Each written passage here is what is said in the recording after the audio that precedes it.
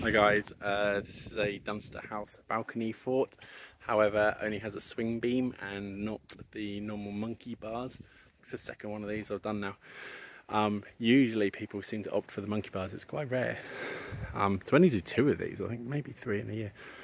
This is built onto a slope, so it's a bit frustrating. I've had to dig out these holes, sink the legs into the hill. I've just concreted these because I was concreting anyway. The downfall of that means that the fence panels then have to lift up, which most of the customers probably wouldn't realise. I did point it out to the customer. And also the ground is slightly sloping.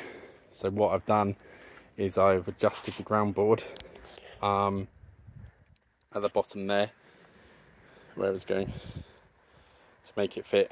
So basically this board here is running completely along the floor, and the boards above it then going up and then straight from that. So I wanted to have the ground boards on the ground. It just stops any movement. It means that if there is any subsidence and the clay is going to dry and swell and shrink, then it just means that there's a solid board running across the floor. This has got the rock wall and a ladder on the back, steering wheel, telescope and swing coming off here. I put it backwards because I hate these signs. And then it's all bolted in. That there is a Dunster house, BalconyFort. I'm not sure if it's got any other initials or the same names or whatever, but it's the same fort as usual, as I say, just without the monkey bars. If it's got monkey bars, you'll see on the other videos, this bit is then clad and that bit is open.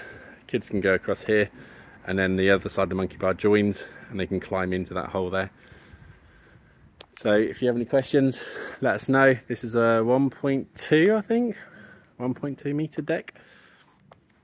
But yeah, go from there. Hit us up, Climbing Frame Installer.